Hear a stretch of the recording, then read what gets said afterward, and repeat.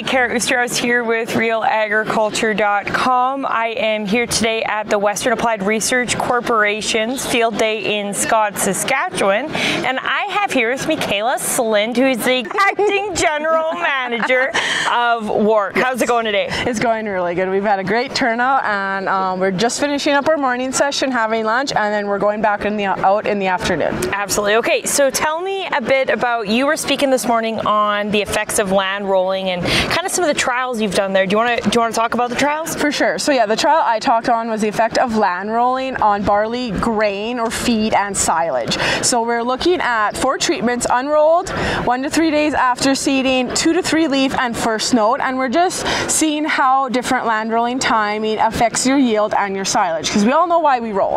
It's to help get those rocks into the ground, to save our equipment and harvest. And then of course for silage, the lower you can cut, the better your silage is. So yeah, we're just this project was funded through Adopt with the ministry. It's a 1-year project located here and ECRF. So obviously the year isn't over, but so far, what have you seen so far with results? So far we actually haven't seen a ton. I expected to see more at the first node, but it was actually right in between 2 big rains in June. So I think the rains really kind of helped recover it more than we expected. So far it's all looking pretty good, which is a good thing, but well, it all depends on your yield, so we'll wait and see.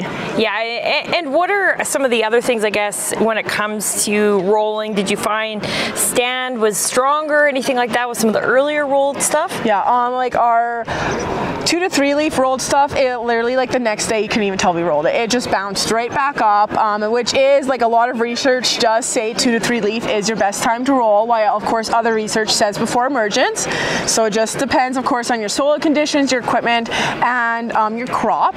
And then the first note, it definitely took a bit longer to stand back up, probably like 3 or 4 days, but same thing, once it stood up, you really couldn't tell. We're gonna hopefully take the results of this trial and move forward with it, and then look at different crops and also look at disease and more factors to see how rolling can affect. And how do you plan on expanding this project going forward?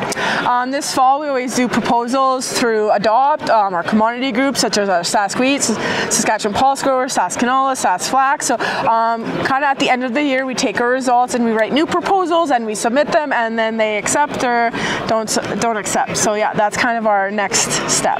Okay, sounds good. Thank you very much. Okay, thank you.